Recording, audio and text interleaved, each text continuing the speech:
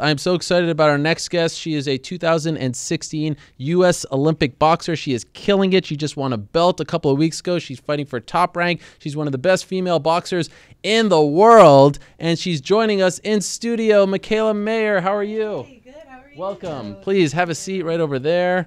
Thank you so much for coming in studio. This is very exciting. Yeah, I know. I've been wanting to. Yes, and you changed your plans for us. Now you're very tall. How tall are you? 5'9". 5'9". So if you want to put that microphone close to your mouth, Okay. and a little higher up. Yeah, how's that? Is it a little loose? You tell me. No, that's good. Okay. Yeah, we're very DIY here. Does that feel too low? Is it annoying? No, as long as you can hear me, it's fine. Yeah, I can hear you. Okay. Well, thank you for coming in. Yeah, thanks this is for very having me. exciting. What brings you to New York? I came out here. Everlast partnered with Bloomingdale's. They're doing an event over there for breast cancer awareness. So I went and taught a class at Bloomingdale's to a bunch of really awesome women. Wow, you taught a class? Yeah, At inside Bloomingdale's? Yeah. Really? It's kind of hard. You got to push the mannequins around. But Yeah. we did a whole workout. Had pink gloves and everything. So. Because you're sponsored by Everlast. Yeah, Everlast is my glove and gear sponsor. Okay. And how was the turnout? It was great. It was they didn't do it wasn't like open to the public. They sold a certain amount of tickets online, but it was a sold out class. So it was great. Yeah, they donated a lot of money to the Breast Cancer Research Foundation. So hats off to Bloomingdale's and Everlast for that. Yes. Thank you for changing your plans to come in studio. Yeah. It's very exciting. Congratulations on the belt. Let me see if I get it right, because we're sort of noobs when it comes to this stuff. Okay. NABF. Yes. Lightweight? Junior lightweight. Junior lightweight. Which is 130. 130. Yeah. You won that a couple weeks ago in Omaha on ESPN. Nebraska. Yeah. Omaha, no, Nebraska. Okay. No. I'm so confused. Yeah, Omaha. Yeah. I've been so many places. I don't even know where I can't remember. We're in New York right now. We're in New York now. Yes. Okay. There's, I think, some of your action. Yeah. There it is. Oh yeah, there we go. And this was your first televised fight. No, the one before that was my first televised fight. That's right, in August. Yeah, and this was actually on the app. So I've only had one fight actually on ESPN, but hopefully, I'm trying to impress everybody so that they want to keep me on ESPN. Obviously, that's why I want to fight. You're killing it. 8-0 now. You made your debut around a year ago, a little over a year ago now, right? Yeah, August 25th of last year. So I'm going on my 9th fight in a little over a year, which is awesome. Do you have your next fight lined up yet? Yeah, it's already set. Man, December 14th. You guys move very fast in boxing. Well, I mean, I think I'm a special case because this is unheard of for women's boxing. There's girls who've been pro for 5 years and only have 18, 19 fights, and I'm half that in less than a year. So that was one of my requirements. If I was going to turn pro, I needed to sign with a major promoter because I wasn't going to sit on the shelf. And I think that's what a lot of women boxers have had to do over the years, and that's the worst thing. Okay. And why do you think you're the one who's getting fast-tracked and getting all this attention? Because I signed with a major promoter. Okay. So top rank. This is the first time in history where women can come to these promoters and say, hey, I'm a multiple-time national champion, world medalist, Olympian, Olympic medalist, because they only let us into the Olympics in 2012, right? Right.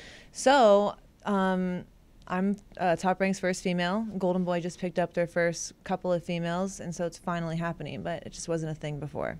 So a lot of fans may not know, but you have a few connections to our world of mixed martial arts. And the first time that we spoke, and I hope I'm not revealing anything here, because I think you've talked about it in interviews. I think I've said everything, yeah. You were actually very close to moving over to MMA from being an amateur / Olympic boxer to now going to MMA. You were not going to go pro into boxing. And I remember talking to you, we were going back and forth, and then all of a sudden I see news that you signed with Top Rank. I was like, what happened? It happened so fast. How close were you to actually going into MMA? I was literally a week or two away from signing a deal. Wow. With Bellator. I was going to go in Bellator direction because they were going to allow me to still box or whatever, and they were going to give me time to make the transition and actually train for it. And I mean, when I got out of the Olympics, there was no major boxing promoter offering me signing bonuses and a contract like they were my teammates. My teammates that also didn't medal, but they were men, you know? Okay. Okay, so I'm not getting that offer because it's just not happening. And I thought, like, do I want to go for another Olympics? Because it's hard. You're traveling the world, you're fighting your ass off constantly, but no one sees you. You're fighting in random cities, Bulgaria, okay? So I can't reel in a following because no one can see me fight, which means I can't reel in the sponsors. I'm not on TV. And I'm like, where can I go to capitalize on the next 5 years? Because you can't be an athlete forever. And women were getting the respect in MMA. So I was seriously serious. And I was excited about doing it. But the stars kind of all aligned at once. And my manager sat down with Top Rank. And he's like, let's just make sure we have all our options on the table. And Top Rank's obviously the best promoter in the United States. I mean, they're the best. And so I'm like, all right, whatever. But in my head, I was already set. I was like, okay, I want to do this MMA thing. Like, I'm ready for this. And I sat down with Top Rank a week later, and a week after that, I was signing a contract with them because they gave me everything that I wanted. They were going to give me just what Bellator was going to give me. And so I was like, all right, let me continue my dream of developing a market for women's boxing. Did they know that you were that close to signing with Bellator? I told them, yeah. I said, listen, I already have a nice deal on the table, and if this is going to work, this has got to be matched, at least, because, I feel like it's one of those things where, like, okay, it's almost like you want what you can have. So then when they found out that you were close to signing with someone else, they're like, wait a second, we need to keep her. We need to keep her in boxing. We need to sign her. I feel like that worked to your advantage. Yeah, I mean, I think it was a couple of things. One, I feel like I had the resume, right? Yeah, of course. Okay, so that backed it up. And then I feel like they think that if they're going to move a female in boxing, it's got to be the full package. Okay, she can't just be a great fighter. She has to be able to speak. She has to walk the walk, talk the talk, everything, because they were like taking a risk saying, there's never been a market for women's boxing. Can we do it with Mikaela? And I sat down in their office and I'm like, if anyone's going to do it, it's going to be me. Was Bellator mad? No. They weren't mad. No hard feelings. I had my manager deal with that, okay. But I had to do what's best for me. I mean, sure. Yeah. And is there any chance that you go back and revisit this idea, or you think you're done with it? I think I'm done with it because I feel like the boxing thing is working for me. Top Rank is moving me really, really well, and I think there's some really big fights for me on the horizon. Okay. Since you were like a week away from signing with Bellator, had you decided where you're going to train for MMA? No. Okay, yeah. Well, I guess I was going to go out to Uriah Faber's gym. Yeah, Team Alpha Male. Which I did for a minute, and then I ended up moving back. Where's home now? Colorado Springs. Okay. Yeah. So you did for a minute, then I you did moved for back. a minute. I moved back to Colorado, and I was going to try and do my boxing out there, and I did for a while, but... What happened? Lots of things happened. Okay. Moved out there with my boyfriend at the time, who he was transitioning to, so he stayed there, and then I had a coach out there as well, but...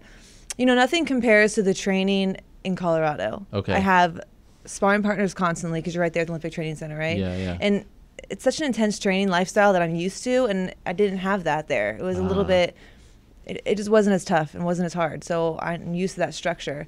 So I had the altitude in Colorado, which is huge, such a huge advantage. Plenty of sparring partners, good coaches. Right. So I just knew I had to go back there. It was a little too loosey-goosey there? A little too loose. Not as much structure as I'm used to. Okay. Too much of a commute. I didn't have the best strength training, and I think my boxing coaches out here are more experienced, so... Why'd you choose that gym? I don't know. I had met Uriah Faber at the Ronda Rousey fight. Oh, okay. Because I went there because I was sparring, giving Ronda some sparring for her last fight, and she'd got me tickets. So I went and I talked to Uriah Faber, and I said, I'm looking to transition, and he said, we'd love to have you come out and try it. So okay. Yeah. And your boyfriend was a wrestler, right? Yeah. Is he doing MMA now? Yeah, he is. Oh, he has he actually gone pro? I believe he had his first fight this last week. Okay. But you guys aren't together? No. Oh, okay. I'm sorry. I don't know. Is everything okay? I'm good. Oh, yeah. Yeah? I'm perfect. Okay. Don't date fighters.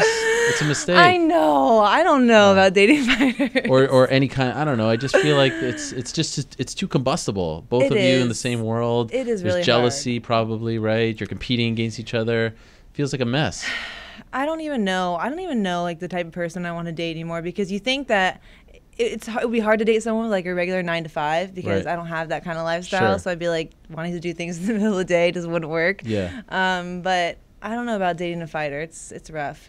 I'm not gonna say. I have heard from the males in the relationship where there's a male and female both fighting that it's hard sometimes when the female gets more attention because it's such an alpha male thing, or even I know there's one case which I won't explicitly say who it is, but like where the husband is a 9 to 5er and the female is a fighter. Yeah. Can't deal with that as well because she's now the alpha in the relationship and getting all the attention. Yeah. It's a big problem that you guys have to deal with. I think so. I think it'll just have to be the right person. Sure. If they were, I'm not going to write them off because they're a fighter. But no, I understand. But I can see why it would be sort of like oil and water. Mm-hmm. Okay, so then we left alpha male. Yes. That's when we decided to go into boxing. We've turned our back on MMA. We're never going to do it. Do you even watch MMA now?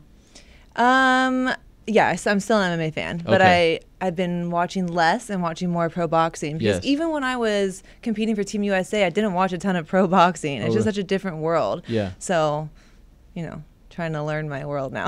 It feels to me, and correct me if you feel otherwise, that there's been some sort of moments where female boxing has had, the shine, Mia St. John and Layla Ali and whatnot, but this feels like the most legitimate era in female boxing history, right? This past weekend, Katie Taylor getting a ton of pub on DAZN. You're getting a ton of attention. Clarissa Shields, who I know you are friends with, right? Yeah. Cecilia Brækhus. It just feels like in the past you could name one or two and they were sort of like a novelty act. Yeah. Why do you think this is happening all of a sudden? The Olympics. Okay. Look at the girls in the past, or even the girls who, not the Layla Ali, they're not the Mia St. Johns, who actually had careers, but the girls were hustling behind the scenes who just weren't getting the recognition. They didn't have the ladder to climb. They didn't have, they just let women allowed them to compete at the World Championships. I think it was something like 2008 or something, or 4. And then Olympics 2012. So like I said, it's the first time women can come into these pros with these resumes better than most guys, right? And that gave them a lot of experience and just kind of built up the level of competition for women's boxing. Can I give you my theory? I think your theory is good. I also think MMA helped a little bit. Okay, it did. I feel like agree. UFC having shows headlined by females and saying, hey, look, people can come and check this out, made the boxing guys, the old boxing guys, be like, oh, there's my promoter said that when we sat down. He's like, Todd DeBoeuf? Yeah, and we talked about that. And, look what girls like Ronda Rousey have done. Like, it's been proven that women can sell fights, women can headline. People want to tune into women combat sports. Another theory that I have that I'd love to get your take on, because I feel like you have noticed this as well. And I hate to say it, but I just think it's the truth. I think that the attire has actually been unflattering to females, and men are chauvinistic. And the fact that the female boxers are wearing these baggy shorts and these big gloves, as opposed to in MMA. Well, but I've noticed that you don't do that. Yeah. Is this a conscious decision on your part? It was conscious only because I don't like big baggy shorts. Okay. We had to wear them in the amateurs, like our shorts, the USA shorts are like down to here. I don't even like training in baggy clothes. I train in a sports bra and tight leggings just because that's how I feel comfortable. Right. Yeah, so that's just my style. Okay. So no one sat you down, or you didn't sit with someone and be like, hey, maybe if I make this a little more feminine? No, that's just my style. Okay. That's just how but I like I feel to like be. it's actually working. Because women don't work out in big baggy shorts like that. Yeah, women some don't relate do. to it. I just don't. Okay. I don't like wearing a ton of clothes when I work out. Okay. It's rare that I'll wear a shirt, even. Just I was trying to give you credit for actually having the Thank foresight you. of changing things, because I feel like that's been a problem. Because if you compare it to MMA, what are they wearing? Yeah, I know. No one's wearing baggy stuff, Super right? skimpy, yeah. Right? They have to, but I don't know if is it skimpy? Do you feel like it's skimpy, well, or is it just what's easier when you're grappling and stuff like that? That's what I'm saying. It's easier when you're grappling, but compared to what we have, Sure. It is short shorts and right. Why do you think bra. MMA fans have been so much quicker to, UFC will headline a card. We were just talking to someone who's going to be, on a big fight, John Jones. They'll headline, cards with females, and MMA fans who are supposed to be like these, sort of jocks, dumb alpha male type of people, they don't bat an eye. They have no problem with females headlining cards. But in boxing, it's been this thing where HBO never headline and this and that. Why do you think it took so long for the boxing community to accept female fighters? Honestly, there was a lot of female fighters, but not all of them were ESPN worthy. Not all of them were worthy of getting signed by these major promoters. There wasn't the talent level wasn't always there. And people want to argue that, like, oh, we haven't gotten the attention, but not everyone deserves that spotlight. The talent level, the talent pool is a lot deeper now. These girls that are coming into the pros have actual skill. And that's why I say that the Olympics are such a huge contribution to that, is because these girls are coming in the pros who have over 150 amateur fights. I have almost 150 amateur fights. Wow. The girls that were pro back in the day didn't have that. So that's where the experience is coming in. That's why I can go up against girls who are 20-0 now and still look way more crisper and skilled than them, is because I have so much talent, background and experience in the amateurs. Do you cringe when you watch MMA fighters box? Like how, female fighters, because it's not very technical at times, right? It can get a little ugly. Yeah. So, but I've my mindset has changed a little bit, because at first I'd be like, just step in with the 1-2, but the spacing in MMA is so much different than it is in boxing. You can step into your punches in boxing. I mean, in MMA, you get kicked in the head or taken down. Like, you just don't know what's coming at you. So it is very different. Okay. Because I feel like for the longest time, boxers were criticizing MMA fighters for the way they box. But I'm actually hearing more of this where there's an appreciation for the weapons that they have to worry about. Yeah. Now. You can't just worry about this, right? You have to. So much. And training a little bit for MMA, I realized that. I was like, oh, shit. Yeah. Have you ever done any ground stuff?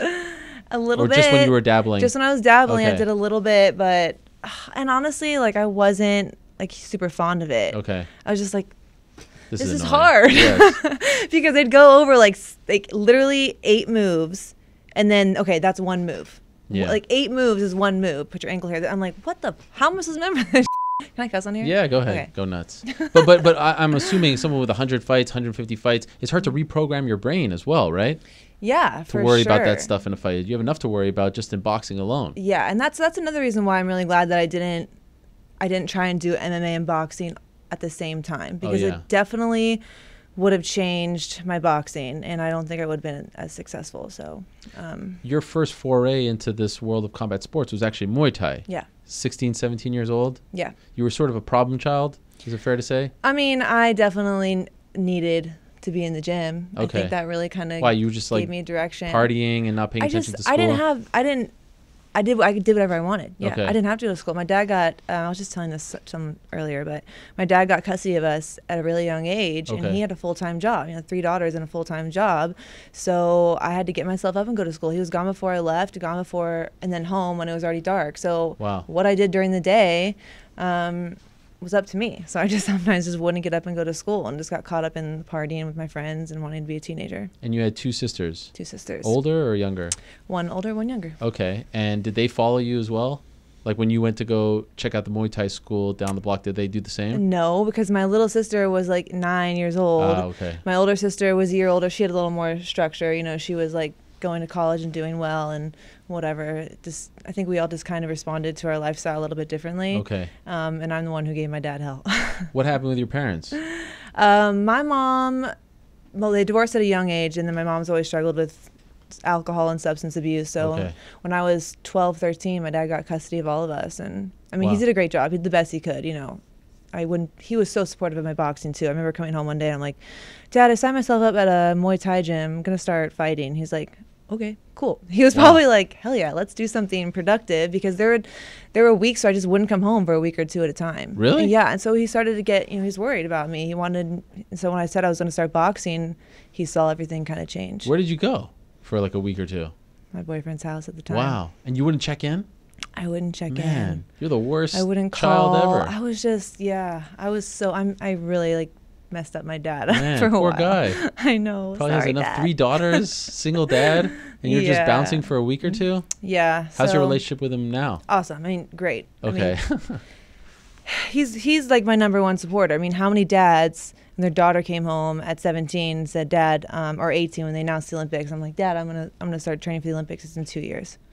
I need to start going to these national tournaments. And he was on board. He's like, all right, let's do it. Wow. That's incredible. Yeah. So why did you switch from Muay Thai to boxing? A couple of reasons. One, I was just gonna take some fights to develop my hands more. That was my coach's idea, because I had like a kink in my back and I didn't want to kick. Okay. And for a while, and so he wanted me to take some boxing fights, and I literally never went back to Muay Thai. Really? After my first boxing fight. You just liked it that you sensed a difference. Yeah, I think I knew right away I wanted to be the best female fighter in the world. Okay. I mean, even I sucked ass, right? I just walked into the gym and I was like, no, this is what I want to do. I knew right away. And so when I started boxing, I just realized there's more of a ladder to climb in boxing in the United States versus Muay Thai. And, shortly after they announced the Olympics, and yeah. Were you a fight fan as a kid? Like, did you watch? No one in my family boxed. I didn't know anything about the sport. Wow. It was just because there was a gym by my house that I walked by every day. And did you start to sense that you became a better person? Like you started to pay attention more? You were better to your dad once you got this routine in your life? Totally. I mean, everything. I buckled down in school, and I'd wake up.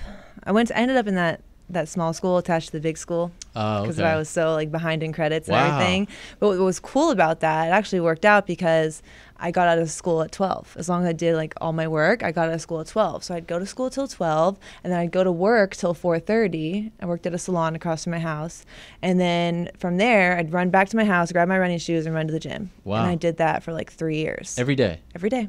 And when did it go from just doing that to have structure to actually trying to make this into your life, into your living? Well, like I said, I knew right away, and I also knew right away that if I was going to have a career in the sport, I had to start branding myself. I had to get sponsors. I had to get endorsement deals. This is before I even had an Instagram, right? So it was like this mindset that I had, and I ended up I came to my dad one day when I was like 19, and I was like, Dad, I just come off a loss. I'm like, I don't know. I'm boxing now, but I was still with the Muay Thai coach. I'm like, I just don't think that my training is where it needs to be. And I was bummed out. And so he said, well, there's this program I found on the USA Boxing website where it's in Michigan, and you can go to school on scholarship and train with a 2-time Olympic coach. It was like an Olympic training site attached to the school, the only boxing scholarship offered in the United States. Wow. I'm like, hey, yeah, I would ever look into it. I'm like bummed out, right? He calls me a couple hours later, or no, not a couple hours, like a week later or something. He was trying to get a hold of this guy, Coach Al, my coach now, and say, you know, they're letting women into the Olympics now. You have to take my daughter. Take my daughter. She wants to come to your program. And 2 weeks later, I was on a plane from LA to Northern Michigan with a suitcase, and like the day before school started. So I enrolled myself in college, and I started training with Olympic coach Al Mitchell. And you went alone? I went alone, yeah. And that was 9 years ago. And he didn't want to coach you, right? Like he's coached the likes of Tyson in the past and legends, and he wanted nothing to do with females. Yeah, I mean, he was a 96 Olympic coach. He worked with Floyd Mayweather and, I mean, Andre Ward, everyone. So he had never trained a girl, and he was like, well, I guess if they're in the Olympics now, sure, come in. But I definitely surpassed his expectation. I was like a diamond in the rough. I knew I was going to be great. I knew I was going to make that Olympic team, but I don't think he really expected me to go as far as I did. Did you get the sense early on that he was kind of doing it like he was trying to break you and that you would leave and be out of his hair, and then you sort of won him over time? Yeah, I mean, I don't think he wanted me out of his hair, but I just don't think there was like a bunch of other guys in the team too. I was the only girl that were really good and probably more likely to make the Olympic team than I were. So he trained me and everything, but I don't think he even says, he's like, it wasn't until you made it to the finals of Olympic trials in 2012 that I knew you were going to be great. Okay. And that was only 2.5 years after I met him. Wow. So we'd only been training together for 2 years, yeah. You didn't make the 2012 team. I didn't, no. How difficult was that? It wasn't difficult at all because I came really close, so yeah, I was bummed out. But if you think about it, I was 22. I had just started boxing at 18. I took my first boxing fight at 18, so I hadn't been doing it that long. And I made it to the finals, lost by 2 points. So I proved to myself that I have what it takes, and I immediately knew that, okay, I'm going to train for 4 more years, and I'm going to make 2016 Olympic team. But like mentally, there's not a moment there where you're like, oh, I got to climb that ladder all over again. It's exhausting. No. That's how I would feel. I just had I feel like I had so much more to learn. Okay. I said, if I can do this after 3.5, 4 years of training, imagine what I can do in 4 more years. Right. And I loved it, so it wasn't a problem to me. What are your feelings towards the U.S. Olympic team? I know Ronda has been very vocal. She's not a fan. Looking back, how do you feel about it? The experience, how they treat you, what they do with you afterwards?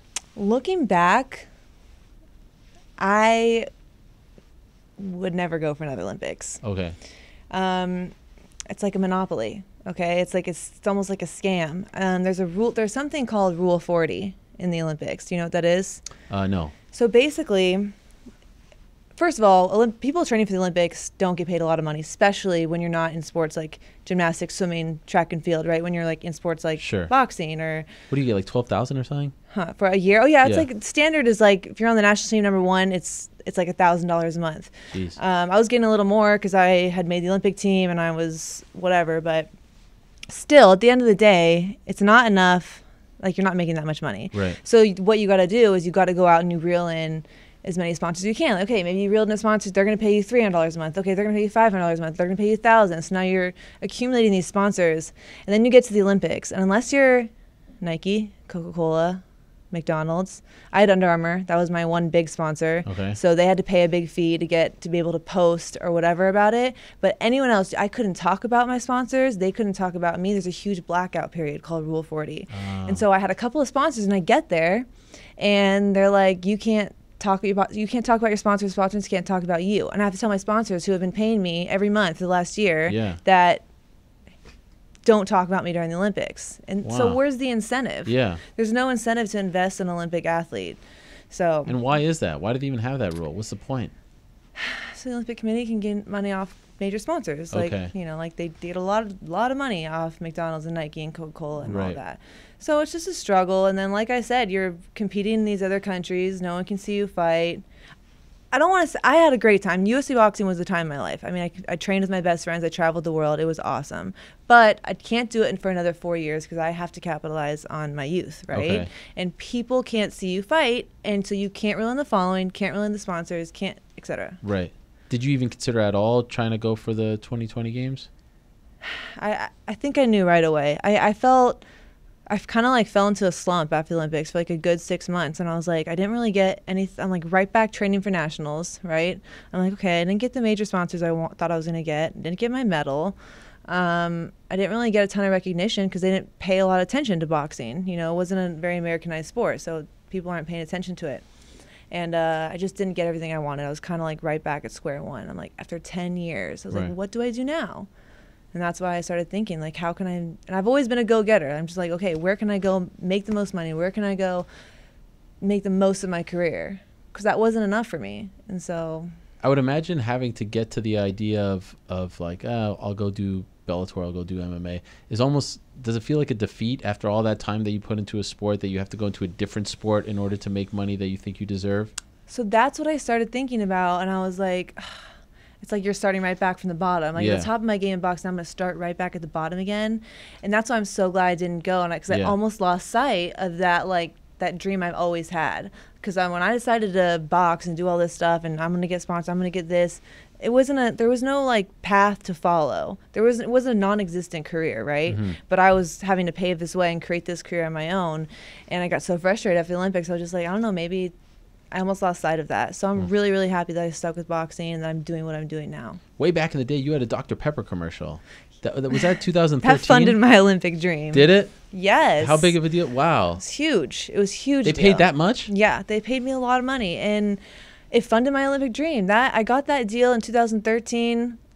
I mean, the money lasted till 2016. Wow. So that's incredible. Without me having to work. Just from I stopped one commercial. working. Yeah, because you get residuals, and it was a huge commercial. It played during the Rose Bowl. Wow. And all that. So how did you even get that? They just called. I mean, wow. Honestly, I've always put it in my mind, like, this is what I wanted to do. I need these sponsors, I need these endorsements. And I think they got a hold of Coach Al first. They were just looking for unique people. It was one of a kind. That was the slogan. Yes. And so that was awesome because I was like, okay, I'm doing it. But then I didn't get another deal until 3 years later. You know, so it was definitely a struggle. But that funded my Olympic dream. I was able to focus 100% and not have to work. Every time, like if you look up your story, and the way people are sort of introduce you, it's like model turned fighter, model turned box, former model. Did you actually seriously model at any point? No, I dabbled in modeling. It was something that everyone told me I should do, and so I thought that's what I should do. And you know, I did a little bit. You know, I did some photo shoots. I was trying to put together this portfolio and whatever, and I did some shoots, but I wouldn't really call myself, I was more of a boxer than ever was a model. But it was something that I really was passionate about. And I was like, okay, yeah, I'm going to go do this. But it was because everyone told me that's what I should do. Right. Oh, you're pretty, this, that. But I didn't love it. And I knew when I stepped into the boxing gym, like, this is what I wanted to do. Does it bother you that you get recognition for your looks as well? Like the sort of juxtaposition of the fact that you're good looking, but also a fighter who gets punched in the face. Does that bother you, or are you okay with that? It doesn't bother me. I think it's like an intriguing dynamic to people, just because there's been this stereotype for fighters that you have to be rough and rugged. So, and you know what? I think that I represent a handful of people out there that maybe weren't represented before, because I remember when I first started boxing, I didn't want to wear pink to weigh-ins, right? I didn't want to wear anything girly, even though I was girly. I was a blonde California girl, and I wanted to wear my pink juicy suit. But I wouldn't. I would like dress in black or like try and look the part because I wanted people to respect me or, you know, take me seriously.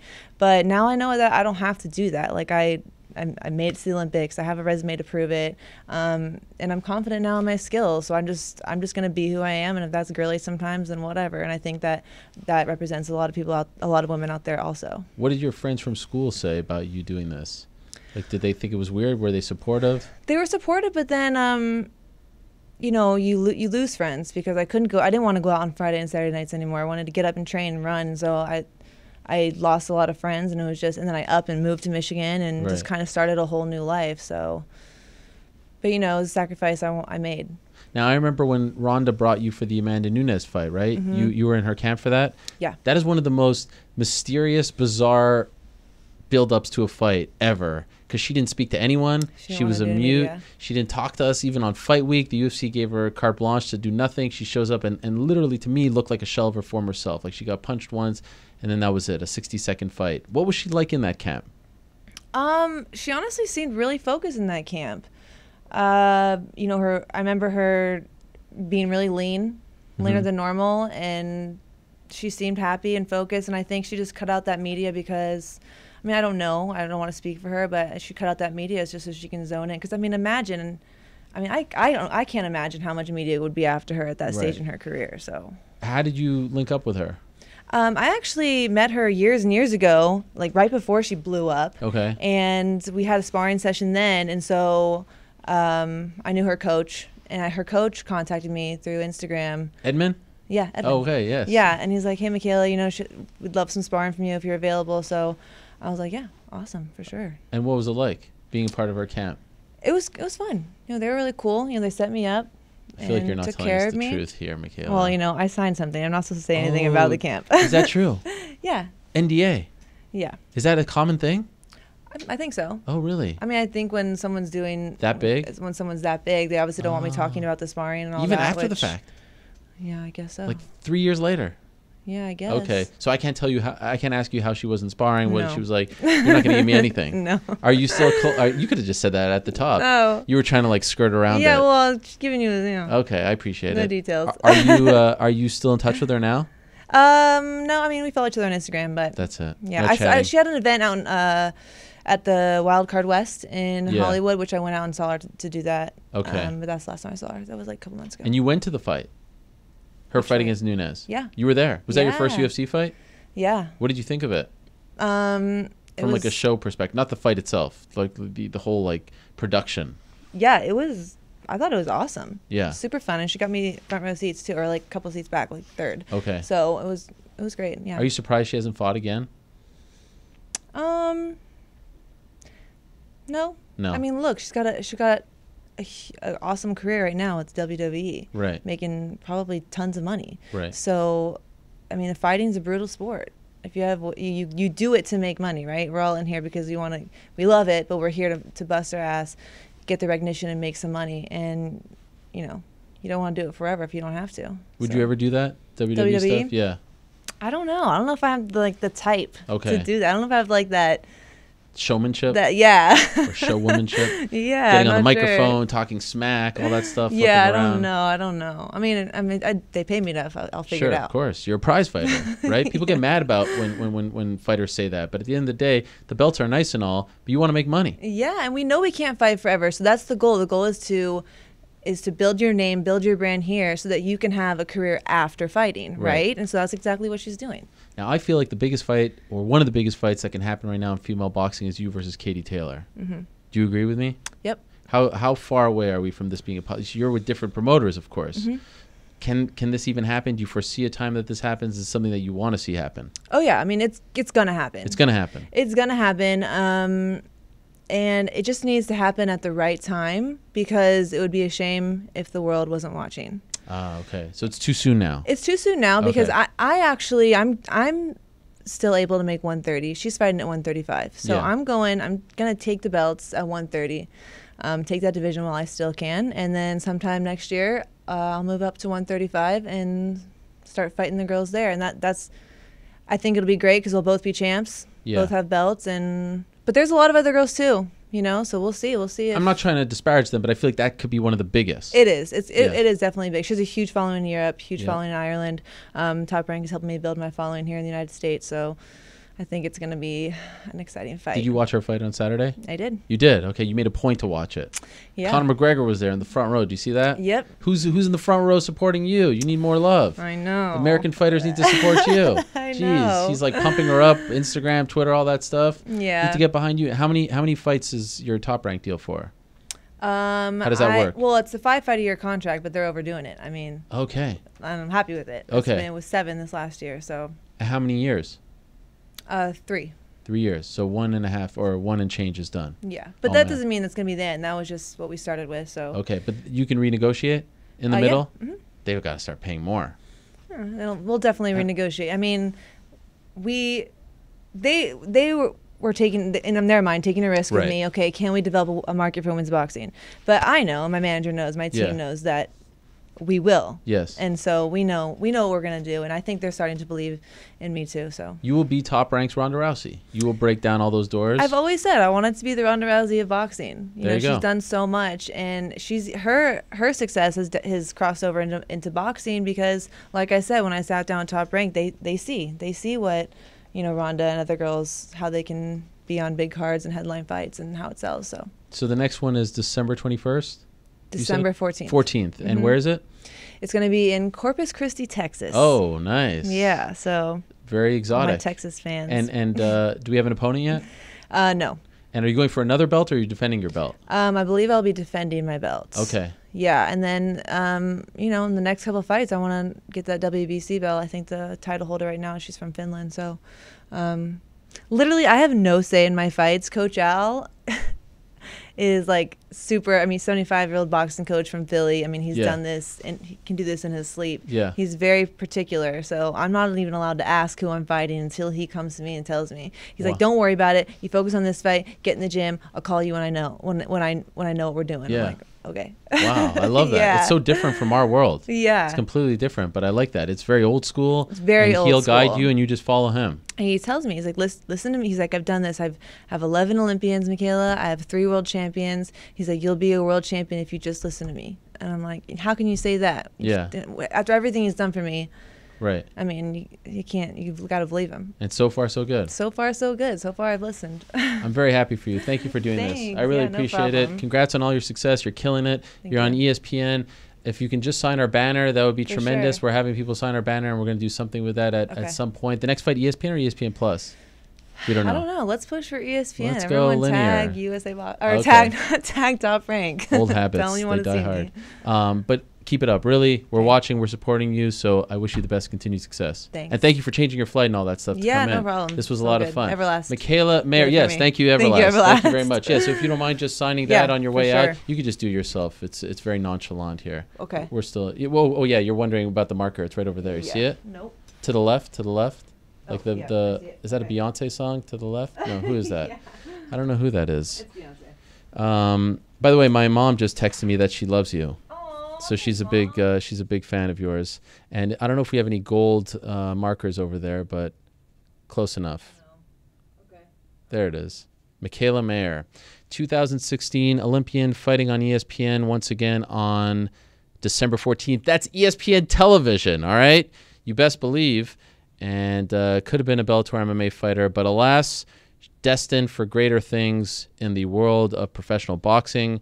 8-0 now, soon to be 9-0. Just won a belt. Many more to come. Thank you so much for stopping by, Mikaela. All the best to you, and we'll talk to you very soon. Thank you so much for coming in studio as well. There she is, Mikaela Mayer. What a great pleasure that was. Great to have her in studio.